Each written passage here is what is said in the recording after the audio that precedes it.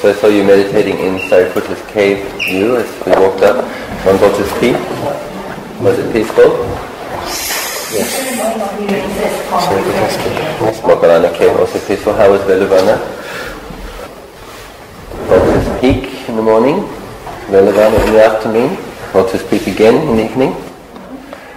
Most of what I will read we've already brushed over it, but it's just nice to, now that we've been to those places repeatedly, recollect what occurred there.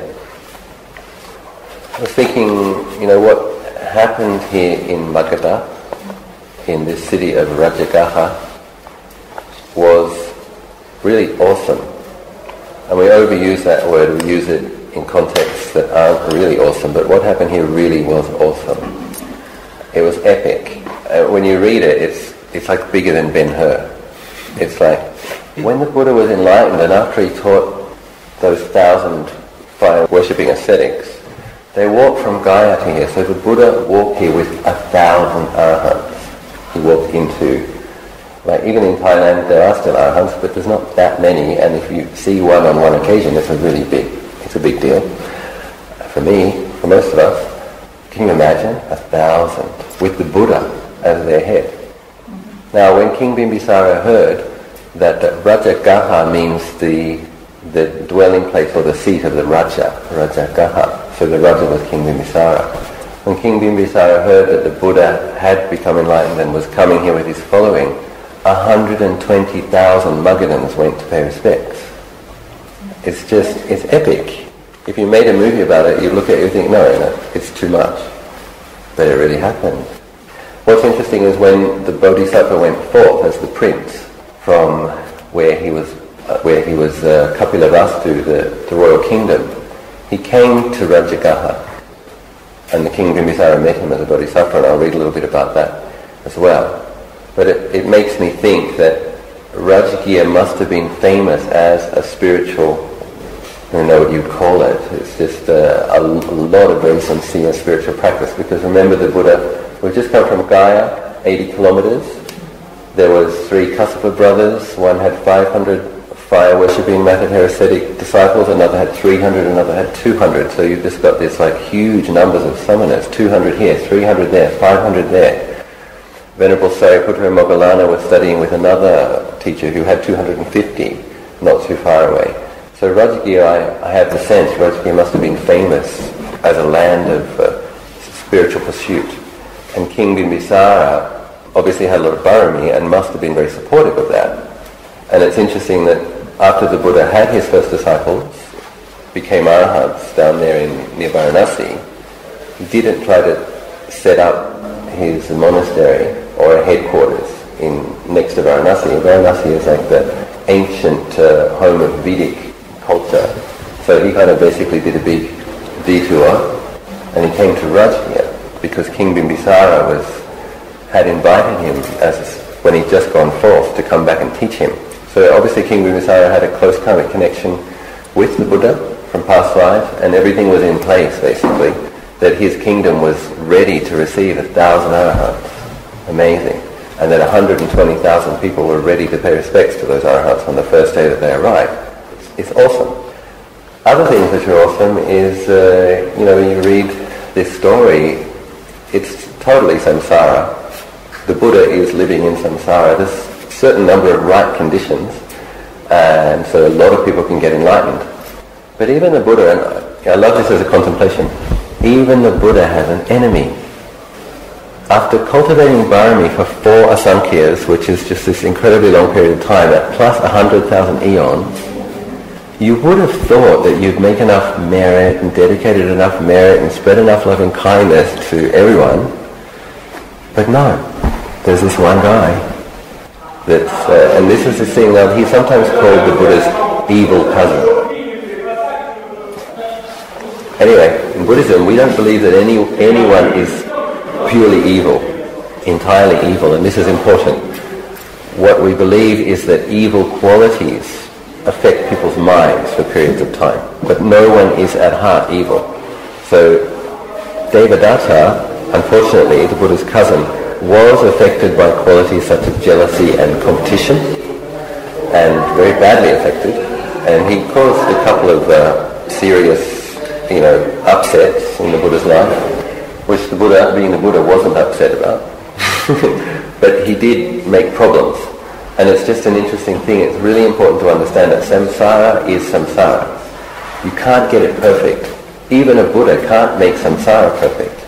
And with all of his perfected perfections, the Buddha is perfect. But he still has this cousin that developed a grudge and a lot of resentment eons ago, who wants to run the community. He wants to be the boss. He wants to be as famous. He wants the offerings. And so, just as you've got the Buddha here with 1,000 arahants, you've got Devadatta up on Vulture's Peak, hiding behind a rock, waiting for the Buddha to walk past and pushing the rock down on him. It didn't hit him. It's impossible to kill a Buddha, and it's one of the results of cultivating all of that merit is that nobody can kill you. But it did cut his foot. His foot did get cut and it did draw blood. And that was one of the things that led Devadatta to the lowest and most painful hell, which is where he is now. So after he did successfully split the community for a period of time, not long after that, apparently the earth opened up and he fell to Avijji hell. Now this is what I was saying though about no absolute unchanging evil condition. He did build a lot of barami alongside the Bodhisattva for thousands of lives. So that's why he was able to become a bhikkhu. He had the jhanas, he had psychic powers, but then he got obsessed by this desire for gain and desire for fame, and he went off. But he will never meet an arahant or a Buddha again because he made such bad karma. But he will become a Pacceka Buddha. And that's just, for myself, I like these contemplations. For example, that Mahamoggallana was once Mara. If you like that, before being Mahamoggallana, that's really interesting, just for your samsaric perspective. And the fact that Devadatta will, in a few lives, after he spends a long time in Avijji hell, experiencing the results of the bad karma, he will be a Pacceka Buddha. And that his mind will be so pure and so aloof from kilesa, and anybody that makes offerings to him or pays respects to him will be accumulating enormous amounts of merit. It's just wonderful for me. I really love contemplating that. It's like, at the same time, we have to be really careful about karma. It's very real.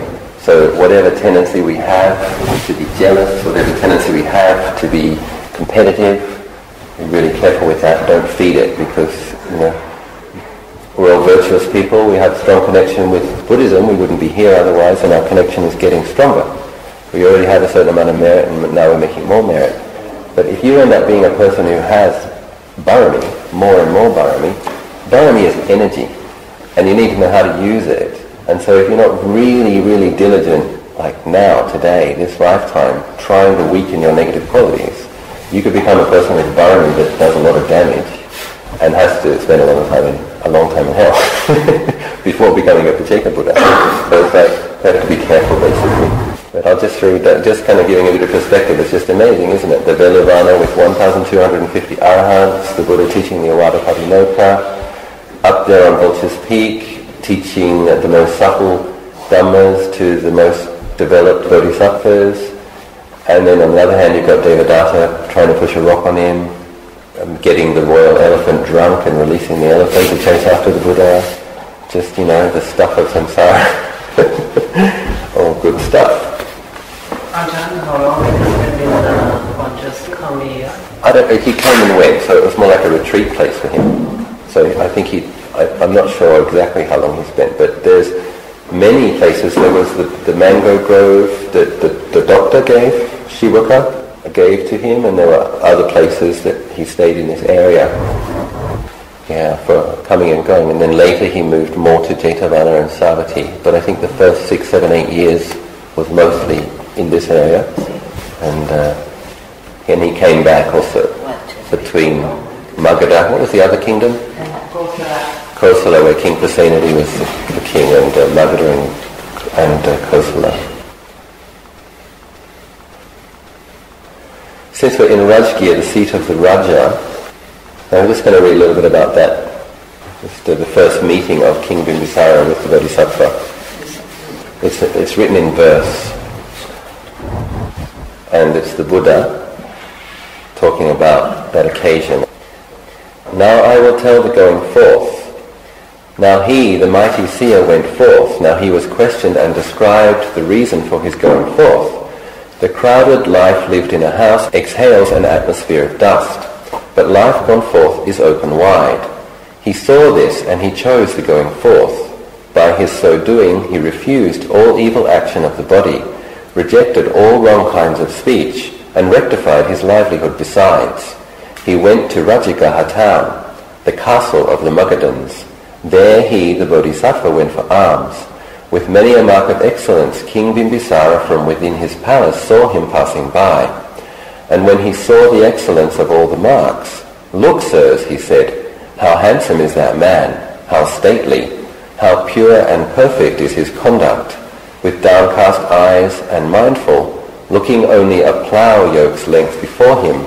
He is no lowly lineage. Send the royal messengers at once to follow up the path the bhikkhu takes." The messengers were sent at once and followed closely in his wake. Now which way will the bhikkhu go? Where has he chosen his abode? He wanders on from house to house, guarding sense doors with real restraint, fully aware and mindfully. He soon has filled his begging bowl. His alms round is now done. The sage is setting out and leaves the town, taking the road to Pandava. He must live on the hill of Pandava. Now when he came to his abode, the messengers went up to him, though one of them turned back again, to give the king the answer to his question. The bhikkhu, sire, like a tiger, or like a bull, or like a lion, is seated in a mountain cave, upon the eastern slope of Pandava. The warrior heard the runner's tale, then summoning a coach of state, he drove in haste out of the town, out to the hill of Pandava. He drove as far as he could go, and then descended from the coach. The little distance that remained he went on foot till he drew near the sage. The king sat down, and he exchanged greetings and asked about his health. When his exchange of courtesy was done, the king then spoke to him these words: "You are quite young, a youth, a boy in the first phase of life. You have the good looks of a man of high-born warrior noble stock, one fit to grace a first-rate army, to lead the troops of elephants. I offer you a fortune, take it. Your birth, I ask you also, tell it. There is a prosperous country, sire, and vigorous, right up against the foothills of Himalaya, inhabited by Kosalans, whose race is named after the sun, whose lineage is Sakyan. But I have not gone forth to seek sense pleasures. I have gone out to strive, seeing danger in them, and seeing safe refuge from them in renouncing. That is my heart's desire." So apparently King Bimbisara then offered him his kingdom. He was offering him a military post, and he said, "Okay, well, take my kingdom." And the Bodhisattva replied, "No, I'm seeking the deathless. I don't want the kingdom." Lumbini and Kapilavatthu are quite some way away, and when the Buddha went forth, the Bodhisattva went forth, he came to Rajgir. We're in a special place. We talk about civilizations, and we talk about the cradles of civilizations, but I see this area of Magadha in terms of civilizing the mind, isn't it? This was a place of civilizing the mind.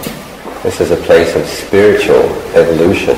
And King Bimbisara obviously stewarded that. He must have been a patron to a number of spiritual seekers, so that when the Buddha returns with the 1,000 arahants, everything's in place. The royal kingdom and the noble friends of the king are ready to support, and they embrace them and they support them. So the next I'm going to read, the Buddha has just taught the 1,000 matted hair fire ascetics, and then they were liberated. The last two lines of that sutta says, "And while this discourse was being delivered, the hearts of the 1,000 bhikkhus were delivered from taints through non-clinging." So 1,000 more arahants. Now when the Blessed One had lived at Gayasisa, so that's where we were the other day when we were meditating in the place where Sujata offered the milk rice, and we had a look over the wall and we could see the banks of the Naranjara River.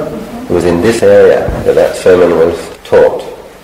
And when the Buddha had lived there, as long as he chose, he set out to wander by stages to Rajagaha, with a large following of bhikkhus, with 1,000 bhikkhus, with all the former matted hair ascetics. Wandering by stages, he at length reached Rajagaha. and there he stayed in the sapling grove at the Supatita shrine.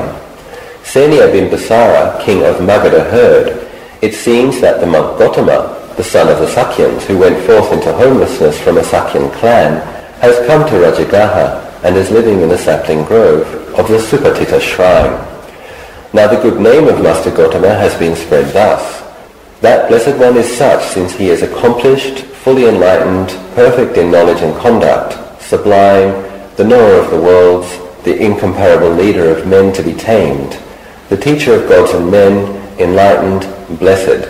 He makes known this world with its deities, its maras and its divinities, this generation with its monks and brahmins, with its princes and men, which he has himself realized through direct knowledge.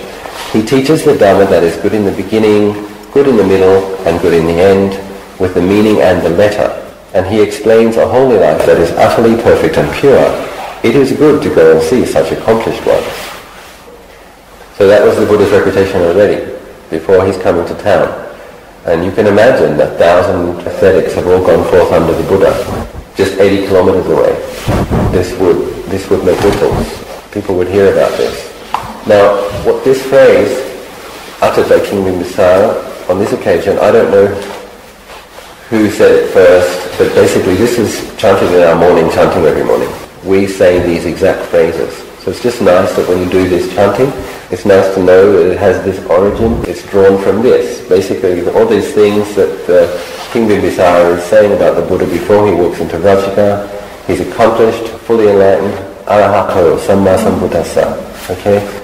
And perfect in knowledge and conduct, Vijja Charana Sampanno, Loka Vidu, the knower of worlds. All of these phrases that we chant.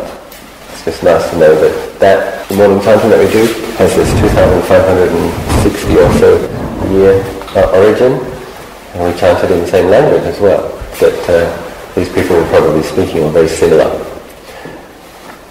So Bimbisara is keen to go and pay respects. He said it is good to go and see such accomplished ones. Then accompanied by 12 hosts, by 120,000 of Magadhan Brahmin householders, Senia Bimbisara, king of Magadha, went to the Blessed One, and after paying homage to him, he sat down at one side. But of the 12 hosts of Brahmin householders, some paid homage to the Blessed One, some sat down at his side, some exchanged greetings with him, and when this courteous and formal talk was finished, sat down at one side. Some pronounced their name and clan in the Blessed One's presence, and then sat down at one side. Some kept silence, and then sat down at one side. They wondered, does the great monk lead the holy life under Uruvela Kassapa?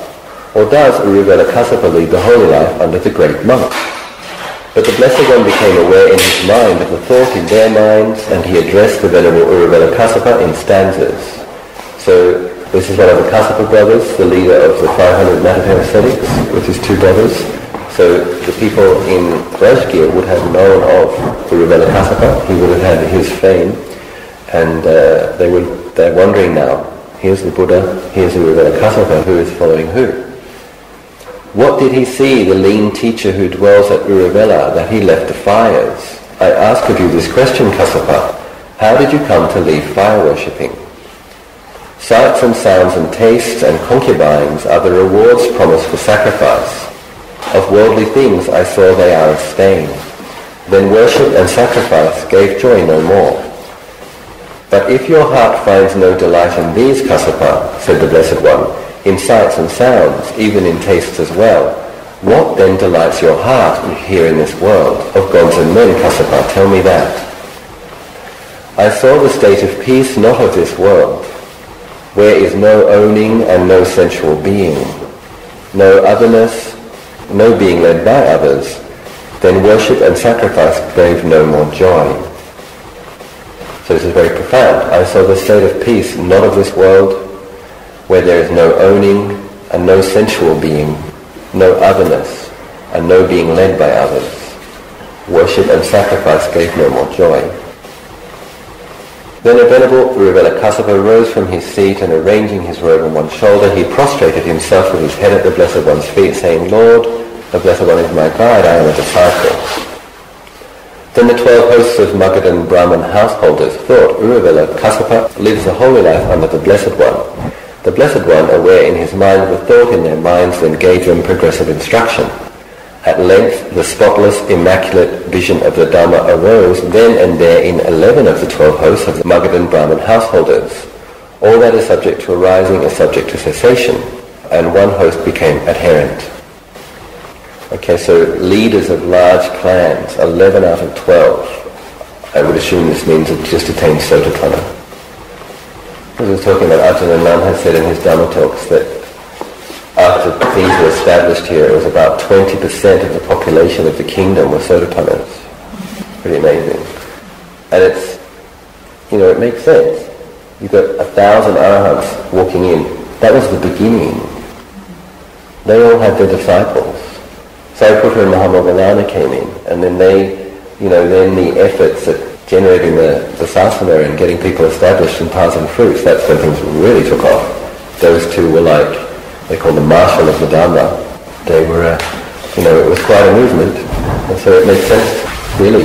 20% were at least Sotapannas, and we must have had a lot of arahants. Even where this hotel where we're having this talk, I'm pretty sure would have been part of the Velavana. It would have been a huge bamboo grove. It's just 500 meters that way. So we go out that way and then we come back. It's actually just over there. So we're in a holy land. Well, we're talking about, Ajahn Achalo often talks about noble wealth. He talks about worldly wealth. Thai people these days quite committed to worldly success, more materialistic than a few decades ago. And he's often telling them, the real wealth that you want to be interested in is the Arya Sat, which is noble wealth, which is an internal wealth.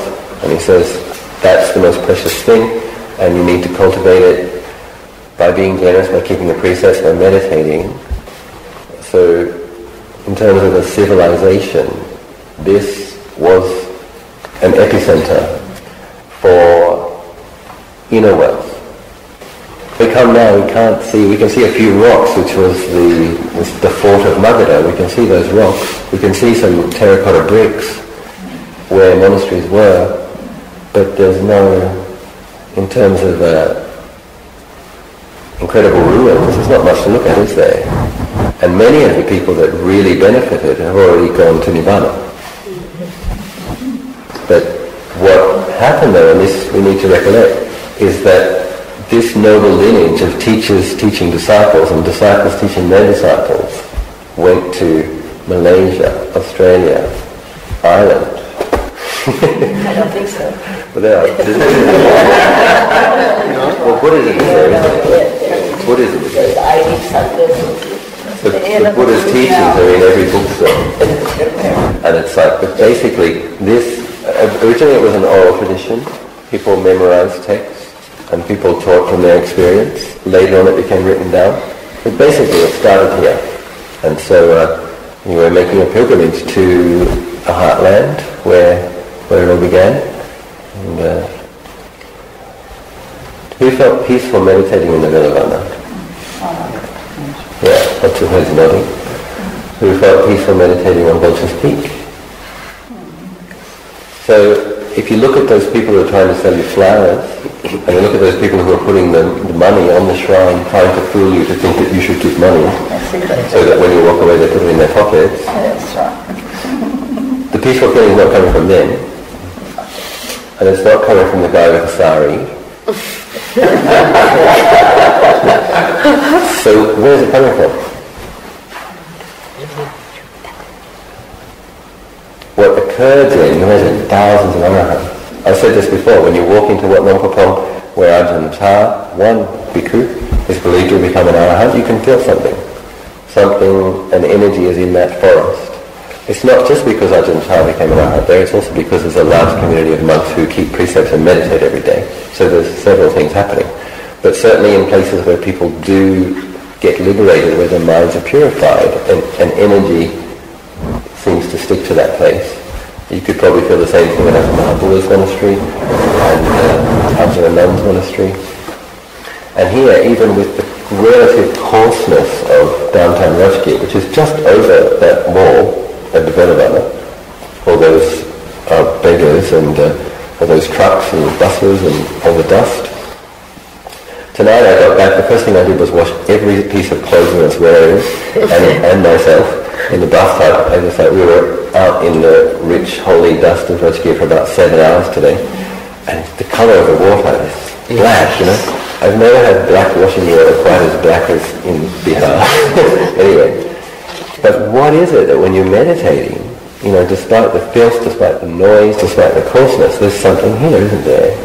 You all felt some special energy. So it's a special place. We don't need to go to a museum. We don't need to look at statues. We don't need to look at scriptures. We just come and meditate and we feel. This place was about meditation. This place was about purifying the mind. And thousands of people, tens of thousands of people did.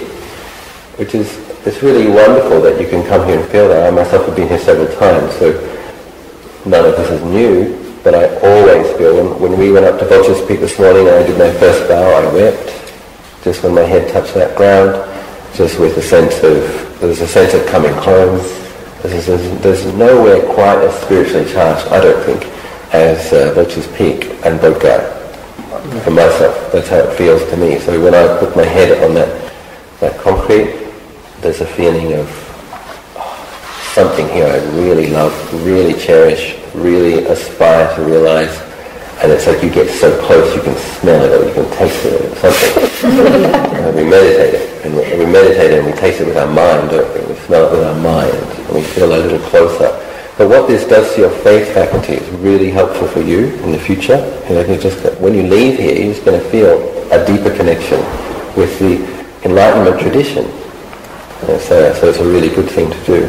And that we've gone to Velarunner a couple of times, and that you meditate at Sariputta and Moggallana's caves, and then offer flowers and go to Vulture's Peak a few times. So when you go home, you can recollect these places. You'll have a feeling of connectedness. And many people experience this, that when they go home, just recollecting meditating on the holy sites brightens their minds.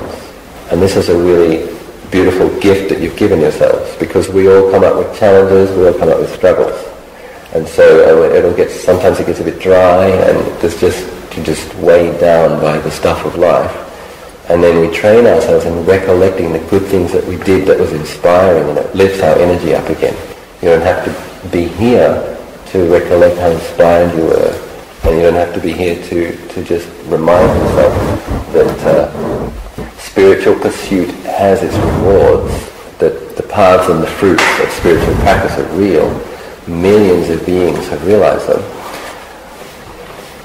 Talking about this, and just talking a little bit about the phenomenon in Vulture's Peak, how many other people feel when you're up there that it's aloof from the world? Does anyone else feel that? Yeah. Basically everyone. Does anyone else feel that it's close to heaven? Because I do. It's actually just a few hundred meters high. But when you get halfway up that staircase, something happens energetically for me. You just feel elevated. And then it feels aloof. And then when you're on that actual peak, you feel close to heaven. So for me it's like, I have no doubt that the Buddha taught thousands of devas there. It's a perfect place. And there's a wonderful space element, You could imagine 10,000 devas listening to a Dhamma talk there. Really nice. Is there always a haze there? Sorry? Is there a haze? Is that always there? I don't think so. I think in the time the Buddha was there, it was mostly forest. And I think the haze is that people cook with cow excrement. Yeah, so everybody's cooking with cow excrement. There's a particularly acrid smoke. That's true. And then there's the road traffic as well, stirring up the dust. and a bit of mist, probably. But a little bit in the morning. Because you get the impression that it's a separation from the earth. Right. Down below, it's thicker about things. The haze and the sky, that section separates from the lower section. You're above the haze. You're above it. Being above the haze, it's nice, isn't it? Anyway, I love it. I love Vulture's Peak. What I'm going to tell you now, it's not related to Vulture's Peak, but it's kind of related to Vulture's Peak. This is private information. Ajahn said that at Sarnath, which is where we're going in a few days, in about a week, when the Buddha taught the first sermon, Anya Kondanya was the first human Sotapanna. I asked Ajahn, were devas listening? He said, yes, many. And he said, I asked him, did any of them become enlightened? He said, yes. I asked him how many. He said, how many do you think he said? He said, millions. Now, I don't think he would make that up. It's not emphasized in the sutras that you can become enlightened as a deva. And it makes sense. If you do your dharma and you keep your precepts and you meditate a lot and you have a disposition where you love the dharma and you've listened to a lot of dharma and the merit of that got you reborn in heaven, of course you're going to have an inclination to... It's also in the sutras that when the bodhisattva left to see to heaven, the devas of the Davatimsa were dancing joyfully and brandishing banners and celebrating. Because they knew, Tushita is above Davatimsa, they would have seen him come down. And they knew the bodhisattva has been reborn, he's going to be the Buddha. Indra came and asked them, what are you all singing and dancing for? The heaven of the 33, the other ministers. And they said, the bodhisattva has been born, he's going to be a Buddha. We're rejoicing because it's going to be an age of great light. So the devas, those that rejoice in goodness, know about the bodhisattva, and they know that he's been reborn, and they know that he's going to be enlightened, because they have divine eye, some capacity to be aware of what will happen in the future as well. So why wouldn't, and then when the Buddha got enlightened, there was this light that spread through the heavens and the hells and lit up the whole of conditioned reality. And if you were a deva and you loved goodness, you would notice that. And you would look down and say, oh, well, the Buddha's enlightened now. And you would see that Brahma Sahampati came down to talk to the Buddha. You would notice that. Brahma Sahampati being like the next radiant thing after the Buddha in the universe. and you would probably listen to the conversation. It would be a very interesting conversation, wouldn't it? Conversation between the Brahma and the Buddha. And so the Buddha's explained he's enlightened. But he's not going to teach it. It's too subtle. And then the Brahma Sahampati says, some people will understand, please teach. He reviews the world, he says, they will understand. Okay, I will teach. So if you're a deva, and if you've been a Buddhist in the past lives, and you know there's a Buddha, and you know he's agreed to teach, and you know he's formulating the way he's going to teach, you would be following him, I would think. And so it makes sense to me that Anya Kondani had made a specific vow. He wanted to be the first person in the human realm to be enlightened, so he became a Sotapanna. Apparently, in that first sermon, millions of devas also attained to Dhamma. Whether you believe that or not, doesn't matter, but I do, and it's encouraging. Because, and it makes sense. If you think of the time that the Bodhisattva spent cultivating the Bharani, millions of lives, there has to be a similarly grand result. You know, all those beings that build auspicious karma with him, millions of lifetimes, cultivating virtue, many of them would be in heaven as a result of that virtue. And many of them would be right to listen to teachings. And so, why not? And I asked Ajahn because it's often said, it's not written in the sutras, but it's often said by monks, devas can't realize Dhamma. It's best to practice as a human. Now, it is best to practice as a human if you are a human. It's a good situation between heaven and hell. You can contemplate pleasure, you can contemplate pain, you can contemplate aging, you can contemplate, degeneration of the body. It's an excellent situation for contemplating impermanence and that flux of feeling. So it's a very good situation, and it is good that people don't. And I think one of the reasons realizing Dhamma as a deva isn't emphasized is because the Buddha doesn't want us to be heedless. If you're a human being and you've met the teachings now, practicing now is what's going to make you right to realize Dhamma as a deva, if you do get reborn as a deva. But you have to have that inclination, because the subtlety and the pleasure of the heaven realm is better than it is here. And we all know that we can get deluded by pleasure, distracted by it. So if you don't have this love of Dhamma and this love of practice and this aspiration to realize something better, you can get very distracted by sensual pleasure. So it's not encouraged to aspire to be reborn as a deva and to try to realize Dhamma as a deva, but I think it's the result. If you're very, very sincere in your human practice, you get born as a deva, but you have this tendency to, the whole point of what I'm saying is I also believe that millions of Davids were enlightened at Vulture's Peak. I think so. I don't have Ajahn Anand's perspective. But I think so. And I think that's part of what we can feel up there. This beautiful energy that's just there all the time. And whether you believe that the Vajrayana began there, that's a personal choice.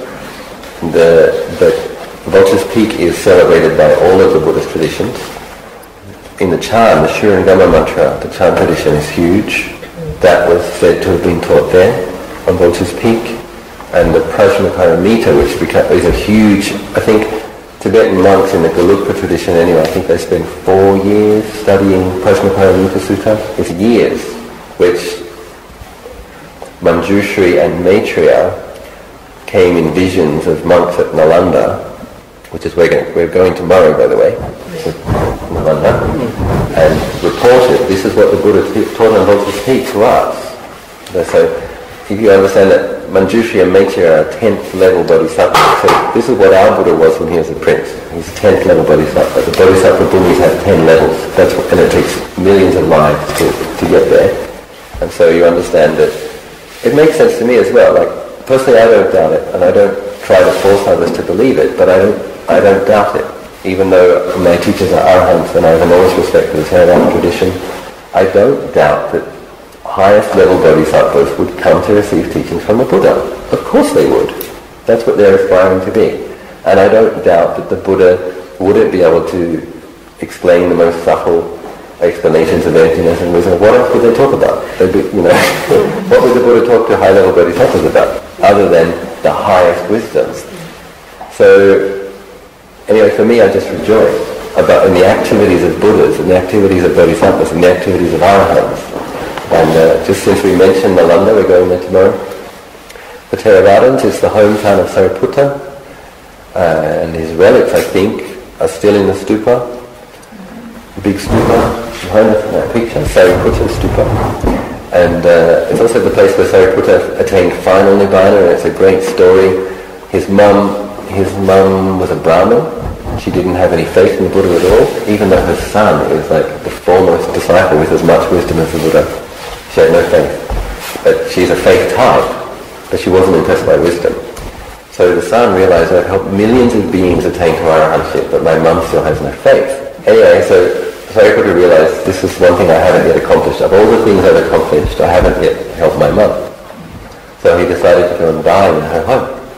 And what happened is, Indra came to pay respects to Sariputta because he saw that he was going to pass into final nibbana, and then so did a Brahma. And the mum obviously had enough sensitivity to see, oh, who was that? Well, that was Indra. Oh, well, who was that? That's your Brahma. That's your beloved Brahma. I said, but he came to pay respects to you. That's right, mother. And the mother became a Buddhist before he died. So anyway, that happened in Nalanda. I mentioned that because we're going to Nalanda. I'll do a little bit more reading. This is about the two chief disciples. Since we were meditating in a cave where Mahamoggallana spent Kamsa, and a cave where Sariputta attained enlightenment. Back to the Samaritans, back to the Theravada. The occasion was this: the wanderer Sanjaya was living at Rajagaha with a large following of wanderers, with 250 wanderers, and Sariputta and Moggallana were living the holy life under the wanderer Sanjaya. They had made a pact that whichever of them first reached the deathless should inform the other.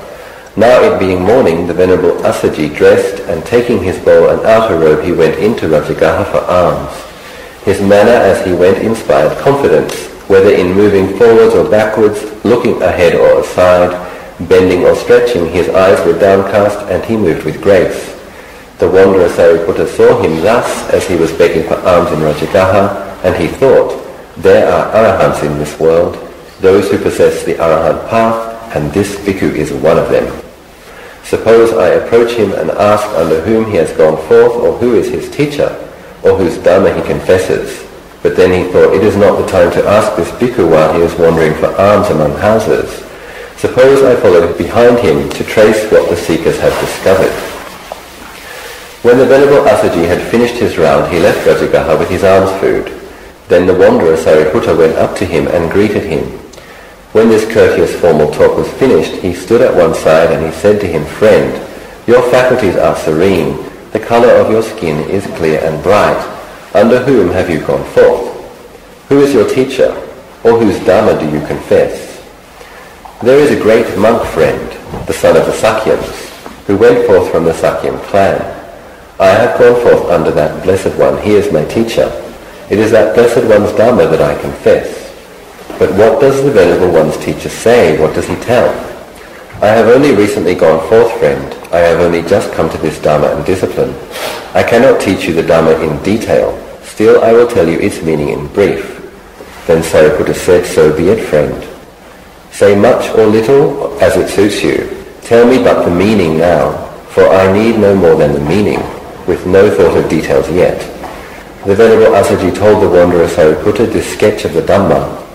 "The Perfect One has told the cause of causally arisen things, and what brings their cessation too. Such is the doctrine preached by that great monk." Now when the wanderer Sariputta heard this statement of the Dhamma, the spotless, immaculate vision of the Dhamma arose in him. All that is subject to arising is subject to cessation. This is the truth. Even if that were all, you have attained the state where is no sorrow, that we for many times, 10,000 ages, have let pass by unseen. Sariputta the wanderer went to Moggallana. So you get that. It's very brief, but it's very important. Paticcasamuppada, we were chanting it, we've been chanting it. This is what the Buddha contemplated. We had another reading, what he was contemplating under the Bodhi tree, the causes of conditioned experience and undoing the causes, leading to liberation. In brief, the Buddha talks of causally arisen things and what brings their cessation. That's all Sariputta needed to hear. Things which have causes to arise have causes to cease, and he became Sotapanna. Sariputta the wanderer went to Moggallana. The wanderer saw him coming. He said, "Your faculties are serene, friend. The colour of your skin is clear and bright. Is it possible that you have found the deathless?" "Yes, friend, I have found the deathless." "But how did you find it, friend?" Sariputta the wanderer told what had happened. When Moggallana the wanderer heard the statement of the Dhamma, the Perfect One has told the cause of causally arisen things and what brings their cessation too. Such is the doctrine preached by the great monk. Then the spotless, immaculate vision of the Dhamma arose in him. All that is subject to arising is subject to cessation. So they had a pact that whoever should find the deathless would come back and teach the other. So now, the same 4-line verse, and Mahamoggallana is also Sotapanna. It's interesting that Assaji said, "I am new to this Dhamma and discipline. I cannot teach you the Dhamma in detail." He was an arahant. He was one of the first 5 disciples that the Buddha had taught the Anatta Lakkhana to. But he was very modest, evidently. Another reason to read this is because the Blessed One was in the Velavana when Mahamoggallana and Sariputta went to meet him there. So this is the story. Moggallana said, "Friend, let us go to the Blessed One. The Blessed One is our teacher. But friend, these 250 wanderers are living here depending on us, looking to us. They ought to be consulted first. They will do as they think fit." So they've been living with Sanjaya and his 250 followers. They went together to the wanderers and told them, "Friends, we are going to the Blessed One. The Blessed One is our teacher. We live depending on the Venerable Ones, looking to them. If they go to lead the holy life under the great monk, then we too will do the same." So Sariputta and Moggallana went to Sanjaya, the wanderer, and told him what they were going to do. "Enough, friends, do not go. Let us 3 guide this community together." For the second and for the third time they told him the same thing and received the same answer. Then Sariputta and Moggallana went with the 250 wanderers to the bamboo grove, and hot blood gushed from Sanjaya, the wanderer's mouth. The Blessed One saw Sariputta and Moggallana coming in the distance, and when he saw them he told the bhikkhus, "Here come these 2 friends, Kolita and Upatissa. These 2 will be my chief disciples, an auspicious pair."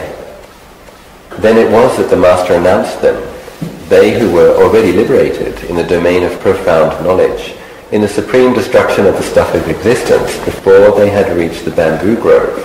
saying, "Here come these two friends, Kulita and Upatissa. These two will be my chief disciples and auspicious pair." Sariputta and Moggallana went up to the Blessed One and prostrated themselves at his feet. They said to him, "Lord, we wish to have the going forth under the Blessed One and the admission." "Come, bhikkhus," the Blessed One said, "the Dhamma is well proclaimed. Lead the holy life for the complete ending of suffering." And that was those Venerable One's admission.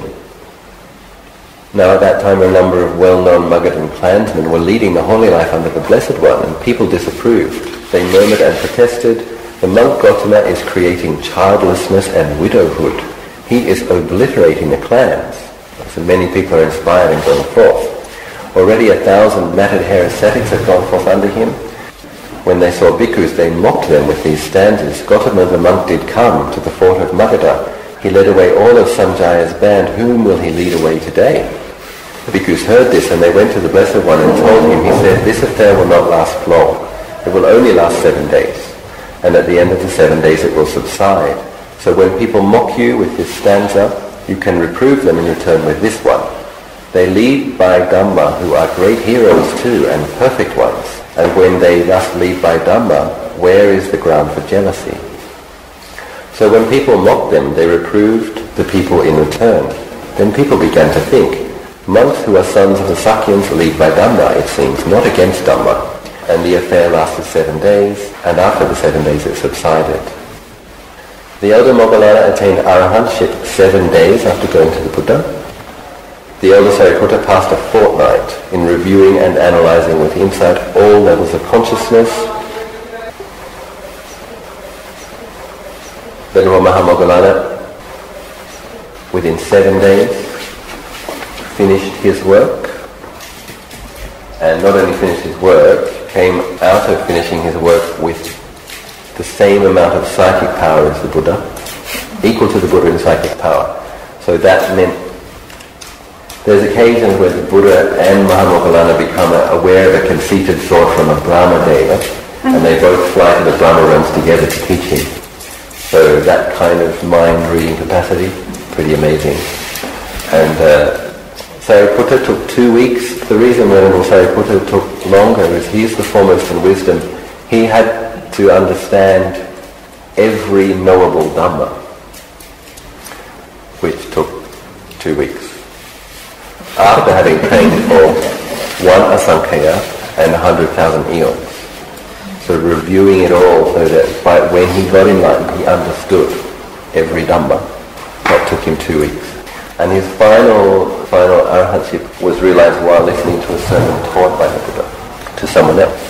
In that case, so you can imagine where we were meditating, Lord Buddha, it's not enough room to stand, but you could see that monks could sit.